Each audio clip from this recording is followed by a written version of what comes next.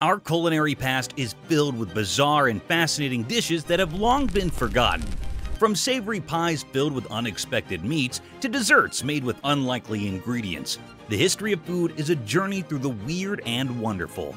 If these meals were around today, they'd probably stir up some serious debate about what we consider to be normal.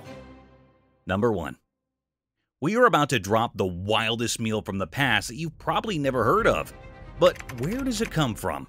Let's travel back to old school America, where the menu was a lot different than today. Back in the 1700s and 1800s, people living in the countryside had to be quite resourceful. So, imagine living out in the countryside back then.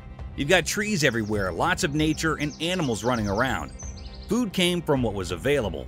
They saw something moving in the trees and boom! It wasn't just a part of the scenery anymore. It was dinner. This wasn't your usual steak or chicken deal. No, this was something much more, let's say, unique. They turned it into a pie, but not sweet, not with fruit. This pie was savory, filled with a kind of meat you'd never expect. It was a hit in rural spots, especially because this ingredient was everywhere. What on earth could it be? Well, it wasn't any regular farm animal. This meat was recommended by cookbooks as a tasty switch-up from the norm. Those cooks back then knew how to make do and whip up something delicious out of what sounded pretty bizarre to us. We're talking about squirrel pie. That's right, squirrels! Those little critters with bushy tails were the main ingredient of this weird dish. Squirrels were abundant in rural areas. They served as a readily available source of protein. This was especially important in times and places where conventional meats like beef, pork, or chicken were scarce or expensive. I hope you're not watching it, Dale. If you thought squirrel pie was weird, wait until you hear about our next dish. Number 2. This next dish is going to throw you for a loop, and we promise you won't see it coming.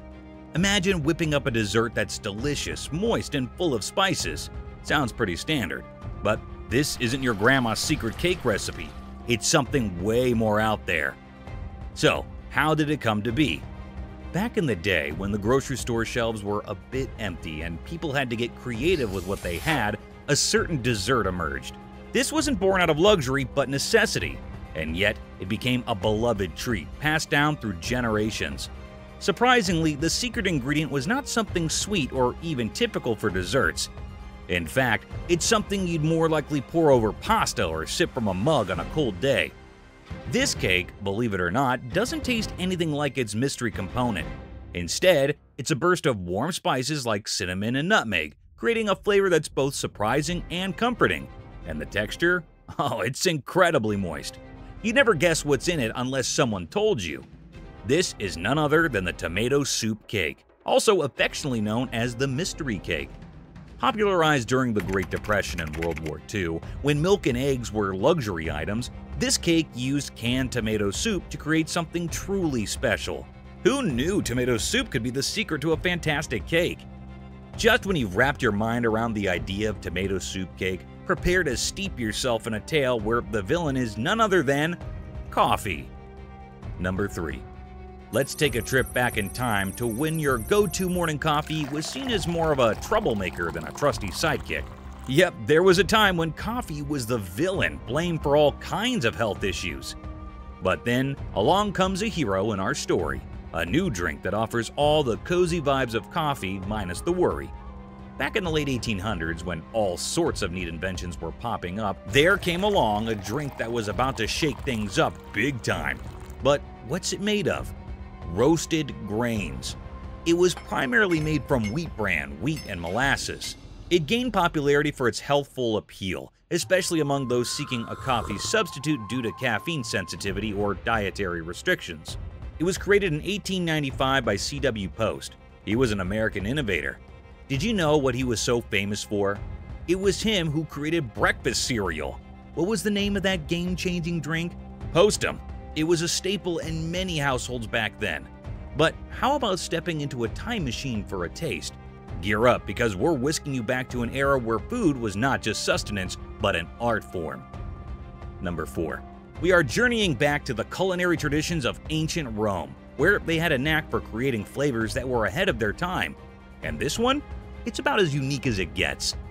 Imagine a condiment so packed with flavor it could turn any ordinary meal into a feast fit for an emperor. We're not talking about ketchup or mustard here. No, it was the secret sauce behind countless Roman dishes. Now, before you get too excited, let's talk about what went into this dish. The Romans went all out. They used the entire fish. Yes, including the parts we usually throw away today, like intestines and blood. Mixed with a generous amount of salt, this blend was then left to bask in the sunlight. But not just for a day or two, but months of fermentation. And what is the name of this ancient flavor bomb? Garum. Yes, that sounds like one disgusting sauce.